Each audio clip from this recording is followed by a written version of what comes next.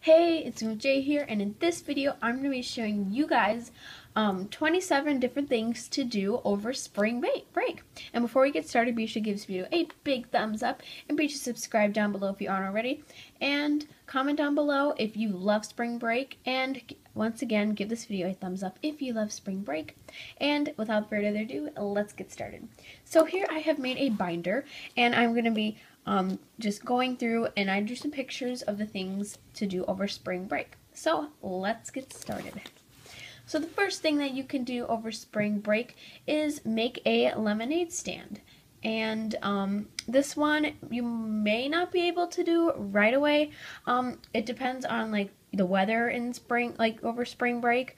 For me, I would not be able to do this because it's going to be cold over spring break. But anyways, you can make a lemonade stand. The second thing is have a photo shoot. And personally, my friend and I, we are having a photo shoot over spring break this year, and I'm really excited for it. And the third thing is film a video. Film like a challenge or any kind of thing you would like. The fourth thing to do is go bike riding. If there's no snow on the ground or no bad weather, then go bike riding. The fifth one is have a picnic. Go out and somewhere with your friend or family and just have a fun picnic.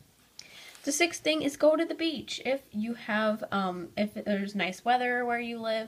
For me, the beach is not open yet. The seventh thing is do nails. I love doing my nails. Number 8, doodle or draw. I love to draw.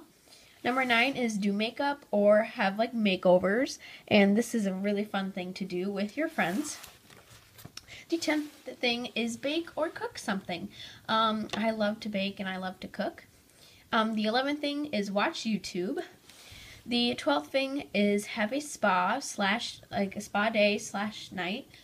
The 13th thing is dance to music. My friends and I love to do this. The 14th thing is do DIYs. The 15th thing is make an obstacle course. I love making obstacle courses. They are so fun. The next thing, the 16th thing, is to start a club, and like a book club or any kind of club you'd like. The 17th thing is work out with your friends. Working out is way more fun with friends. The 18th thing is prank call a friend. I love prank calling people. It is just hilarious, and it's way more fun with friends.